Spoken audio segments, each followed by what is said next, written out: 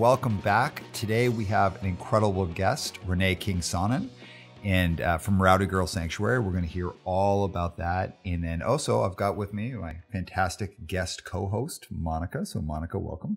Hi, everybody. All right, Renee. Yes. We're really psyched to have you here. It's been a long time coming. We've been, waiting to get you on. What can you tell us about yourself and Rowdy Girl?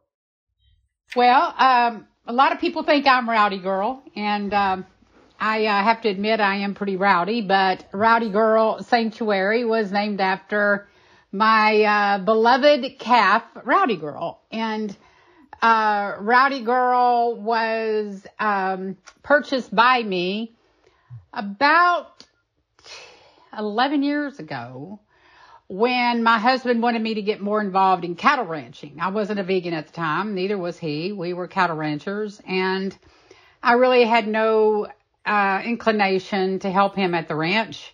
I was into yoga, music, meditation, and, doing my thing, and helping out at the ranch wasn't really what I wanted to do, unless I was doing yoga or something out there. But he wanted me helping with fences, helping with hay, helping with this and that, and I didn't really want to. And so in order to get me interested, he came home one day and told me about these two calves that needed a mama, and one of them was Rowdy Girl. And so it's all his fault. I blame Tommy all the time for telling me about these two calves that I fell in love with. The youngest one, one of them passed away early. She had a failure to thrive disease.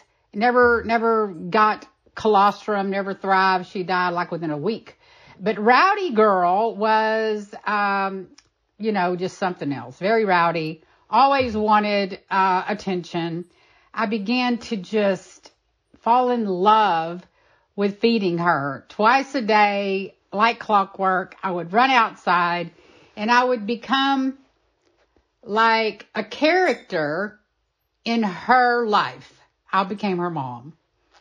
I became Rowdy Girl's surrogate mom. And it really felt like I was catapulted into a world that I had no idea existed. Prior to Rowdy Girl, I didn't even acknowledge the cows, really. I knew they were there, but I never really thought too much about it. They were Black Angus, and they were there for a purpose, and I never gave it too much thought. But Rowdy Girl changed all that. So she was the impetus of my transformation, if you will. She was what started that ball rolling down the rabbit hill. That old rabbit hole you go through? She's the one that started all that for me.